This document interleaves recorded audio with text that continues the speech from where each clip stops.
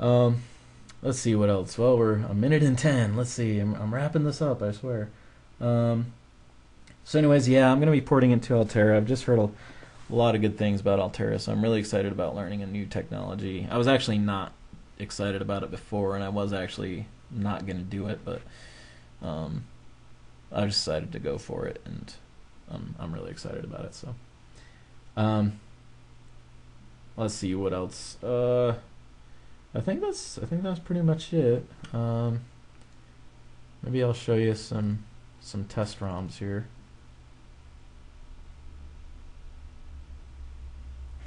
I don't remember some of these. I hope they still work. I'm making this video and then this stuff doesn't work. That would be funny.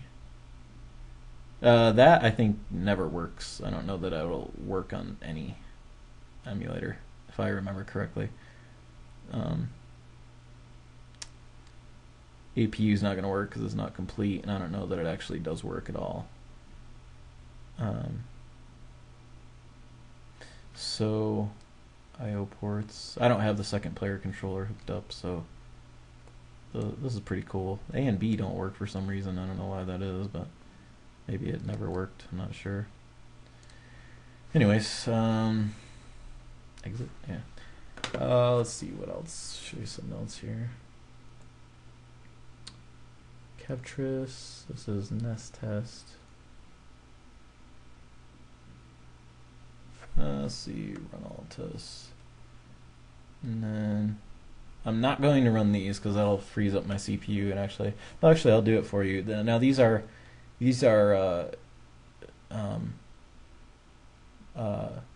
unofficial, or I don't know what the proper word to use is, undocumented or whatever instructions. So when I hit start on this, you're actually going to see over here it's going to give you the unknown opcode error. So I'm going to start that and see it. And what happens if unknown opcode error? I'm glad I did that because I just remembered if it gets an unknown opcode error, the GUI will immediately send a system reset to the emulator so that it doesn't go completely insane. And at this point it's already lost its mind. So the GUI just sends a system reset to the emulator so that you can be on your merry way and try a different ROM. That one I already tried. Let's see. I don't know, I'm just picking stuff at random here. I don't remember what some of these do. So, branch basics. Well, I don't know what it did, but I passed. I used to know what all these did, but I've been away from the hardware for so long. Oh, now I'll pass, so that's good. Let's see here. I'm considering maybe letting some people get their hands on the bitstream and the GUI application and have some people test it out.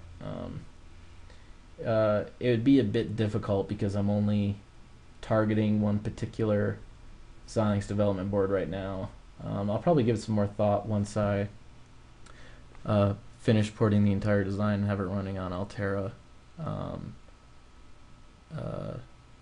Since people are much more likely to have Altera boards rather than Xilinx Vertex 5 boards, which I think I said earlier is what I'm using now, because Xilinx Vertex devices are insanely expensive. So, although certainly Vertex 5 is going to be coming down in price since they've already got Vertex 7 out. So, but I think that's pretty much it. I think I'm done. So I hope you guys enjoyed the video, and I certainly hope that it recorded okay, because I hope I didn't just spend an hour and 15 minutes of my time for absolutely nothing. But I'm done with the GUI. Oh, one thing I wanted to show you is, so the ROM data right now, I think right now I have it storing it to SRAM, and Dragon Warrior 4 is I think it's the largest, or I think Dragon Warrior 4 and what is the name of that one? I think Metal Slayer Glory is the other super large game. I think those are the two biggest Nintendo games in existence. Dragon Warrior 4 was I actually have the cartridge sitting right over on the floor over there. That's my favorite Nintendo game of all time. That's just me. I just like role-playing games, and Dragon Warrior 4 was always my favorite. But it can run the largest games. It can't run Metal Slate or Glory because I think that's MMC5, and I don't have that one. I don't have that mapper implemented yet, so it actually won't run. Oh, and if you try and upload a ROM that has an unsupported mapper, it'll tell you, "Hey, this mapper is not supported by the emulator. Please try again." So I think that's pretty much it. And that's another thing. I don't know if I mentioned this, but for the emulator status pane, it'll tell you exactly what mappers are legal to upload a ROM for. So you just start this, make sure this all works here.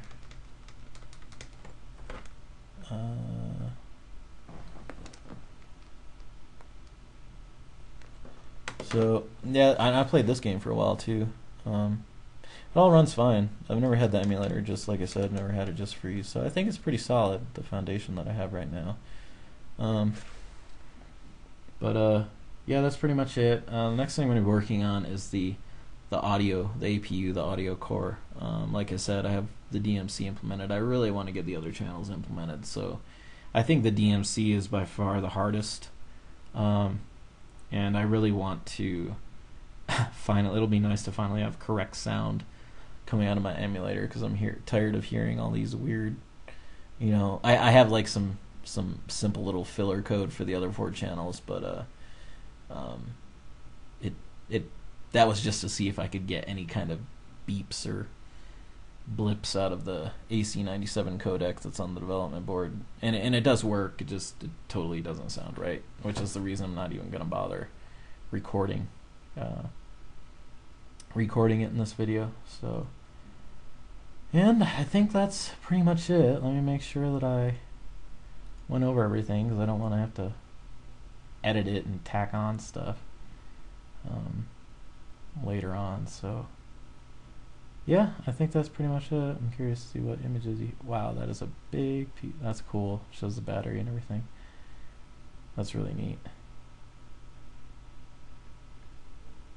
And I'm not sure what that is. It should have said that. I wonder if the NESCAR database website reported back some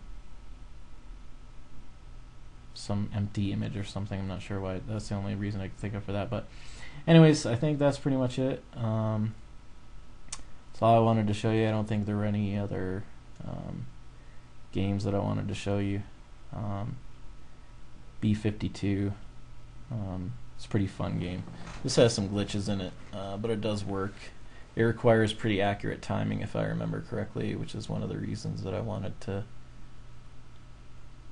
It's actually a really cute game, I'll just be honest. It's a pretty cute game. You're essentially this bee, and you have to collect this honey and not get killed in the process. And you get the honey by going to these flowers. But you can see the glitches. Well, I don't know. The glitches go so fast that I'm not sure that you can see it. Depends on how fast the Camtasia is recording from my.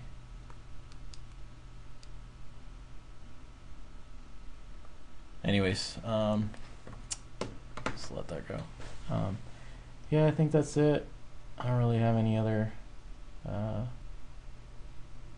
things I wanted to show you, but basically it works, and it's pretty solid, and I can play 90% of games. My MMC3 mapper is not 100% yet, but it works most of the time. Pretty good. I guess I can show you. I'll show you Super Mario Brothers 3. Super Mario Brothers 3 runs pretty good actually, but eventually it it freaks out and freezes. I'll show that to you really quick. I think like I said, I think I'm pretty much done with the GUI for now, and I'm probably not going to mess with it. I mean, there's things that I want to add, but I'm pretty much done with it. It serves its purpose, and I probably won't mess with it for a while. So this is almost done.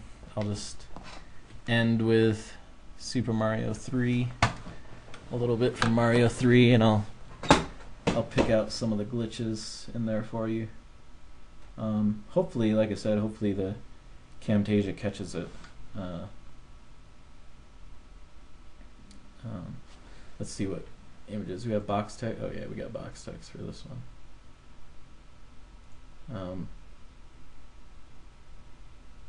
Yeah, so let's see. So we'll start.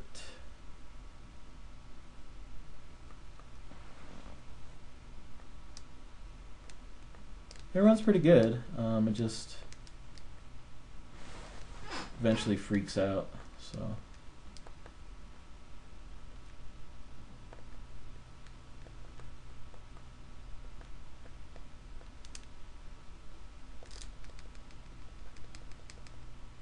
So see these glitches in here? That's not right. Again, this could be one of, you know, many things. Could be the CPU, could be the APU, could be timing in the PPU, bug in the PPU, could be any number of things.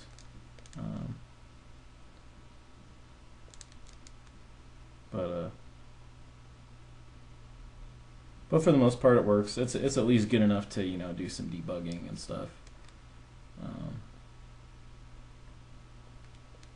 But I really want to get audio in here.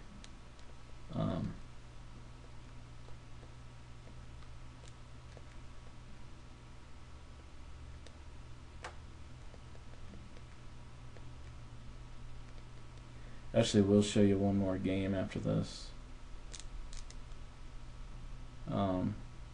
I think I'm pretty much done with that. So you can see it works pretty good. Journey to Silius, which was one of my favorite games ever. It has, like, I think a lot of people would agree that it has possibly the best audio, music, and sound effects of any Nintendo game. There's another game I can't think of the name of right now, but also had some really good music and sound effects. But Journey to Silius is one of the best. I think most people would agree. This, see, there you go. This game has some major problems, and I'm not sure exactly what it is. It'd be interesting to fire up the CPU logger. I think it's totally hosed. It was actually letting me press the, yeah, it's hosed. Now it depends. I don't know what it is, but sometimes when I load it, I can actually get it to play for a little while. I'm hoping that I can do that really quick right now, because I wanted to show you one funny little bug. Yeah. Come on. There we go. No. Okay, yeah. So he falls through the floor. Did you see that? Oh, hey, cool. Wow, it started me at some checkpoint. Oh my gosh, it started me at the end of the game. That's awesome. Or the end of the level. But yeah, he falls through the floor. I mean that almost has to see what he just did there. I wasn't even pressing any buttons. That has to be a CPU bug. I mean, it has to be, I think. I don't know how that could be a PPU bug, but I don't know. I'm sure there's some things I'm not considering, but anyways, that's it. I promise that's it now. I'm gonna go. I hope that you enjoyed the video, and I'll see you guys around. I'm usually on the NestDev forums asking questions. And I'll probably be asking a lot more pretty soon here once I get back to the audio course. So, but I think that's it, and I will see you guys later.